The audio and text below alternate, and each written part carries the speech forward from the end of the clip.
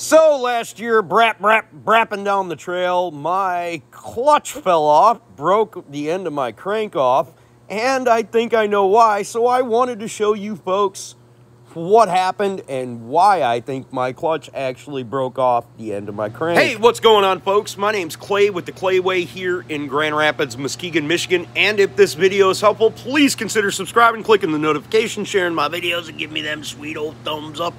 If you've got a question related to your sled, I don't know everything about them. I'm not a skidoo mechanic, but I'll try to answer them what I know. I know a lot about electrical, and I have a lot of videos on these playlists. The easiest way to reach out to me is Clay's AC and Auto Repair on Facebook Messenger.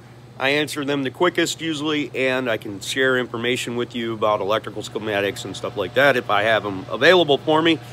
But if this video is helpful, please turn the volume down at nighttime so you don't have to listen to this old mouth run. Put on one of my sweet Clayway playlists and let them suckers play from front to back. Check this out. What I think I figured out why my clutch broke. I had a vibration before this clutch fell off, and it was weird. But I had rebuilt this clutch like 6 months before, but because I'm ignorant, imagine that, I didn't know what I was doing. And I found out some information that I'm going to share here with you real quick. Check this out. So I see where the problem is. This arrow points to this dot, which would point to a dot down here, and this is the problem. This is not the correct area where that is supposed to be lined up. That mark right there.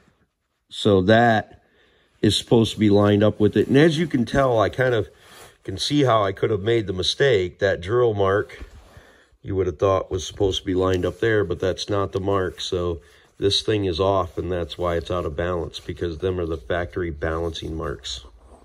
Separating this clutch and doing the other work that was on the inside of there was pretty easy. I didn't actually make video of that, but I did make video of us rebuilding the bottom end of this engine, which I didn't see on YouTube as being really available. Some of the things I went through. I put on about 300 miles on the sled. I have no more vibration. My clutch hasn't came apart, and my engine's still holding up. Thank God, knock on wood. Be brapping down the trail for a long time to come. Hopefully you dug the video. Hopefully it was helpful. Take a look at your clutch. Make sure it's not assembled incorrectly like mine, because I could see where this would be a problem that a lot of novice, ignorant asses like me could do. Remember, if anyone else can do it, I promise you, no matter what it is, you can do it too. Please consider subscribing, clicking the notification, sharing my videos, and giving me them sweet old thumbs up. Don't be the next to them. Be the very first to you. And God bless, folks. Have the best of days.